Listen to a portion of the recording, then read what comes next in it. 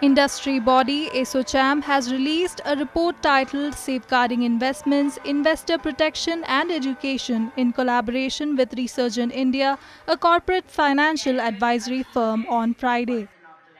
The report highlights that India has made significant progress in investments in financial markets, both directly and through mutual funds. India's market capitalization has reached $3.31 trillion, securing it the fifth spot among the 10 most valued countries. Awareness comes when you are educated. When you are aware, you know how to protect yourself. The people have to be made aware of, educated as to, if you walk in this particular street at this particular point of time, what will be the risk.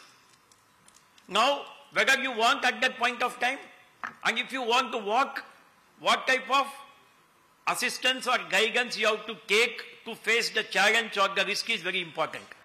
The report provides insights on investment approaches for individual investors.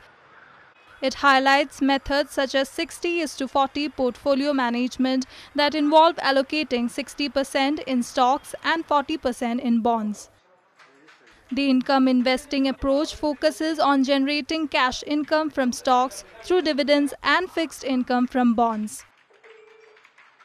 The value investing approach focuses on investing in companies based on their intrinsic value.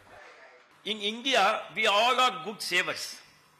But when it comes to investment, when you want to call yourself as an investor, we are definitely not 1, 4, 5 steps behind.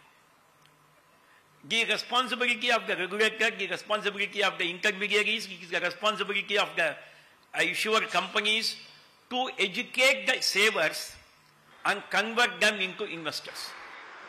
The report emphasizes that a collective effort involving financial institutions, industry forums and regulatory bodies is required to enhance investor education in the country.